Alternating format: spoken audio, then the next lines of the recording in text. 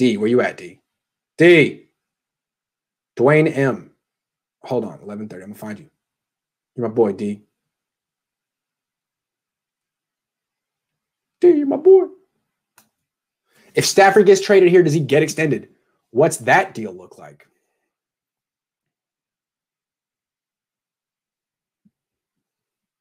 That's a good question. Would the Niners extend Matthew Stafford? Well, let's go through the pros and cons. If they don't extend him, he might not want to be extended here. He may not want to play long-term in Santa Clara. He's from the South. He might just want to come here for a couple of years, win a Super Bowl while the Niners develop Jamie Newman. So there's for both sides, they might say, you know what? Let's keep this short term. Or the Niners say, no, we just traded 2 firsts for you. You're Kyle Shanahan's quarterback. If Shanahan fails, it's going to be with you. So here's a 5-year deal. I think it's a big-time deal. I mean, he's never won an MVP. He wouldn't get the Deshaun Watson $40 million a year thing, but he would probably end up getting something like Jimmy was getting $27 million a year. Stafford ended up getting 30.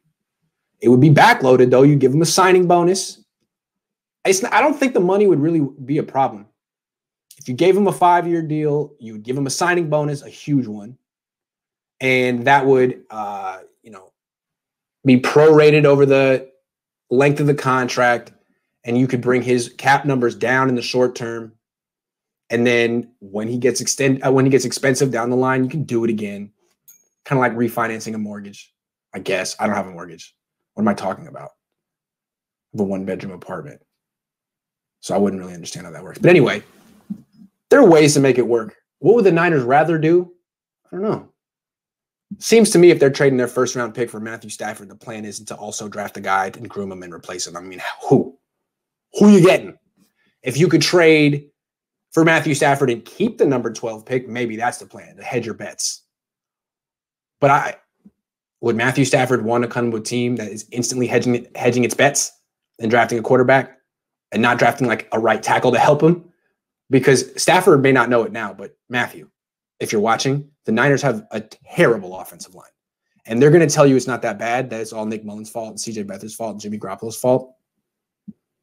Look, as someone who cares about your well-being, I'm telling you, don't fall for that.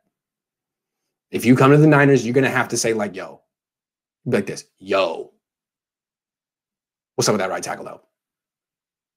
Because I ain't playing behind Mike McGlinchey. Not today, not no way, not no how.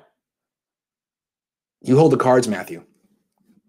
Also, do you want to be called Matthew? Is that what you, Matthew, not Matt?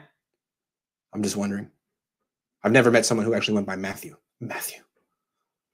Hello, my name is Matthew. It's a good name. Strong. My name is Matthew.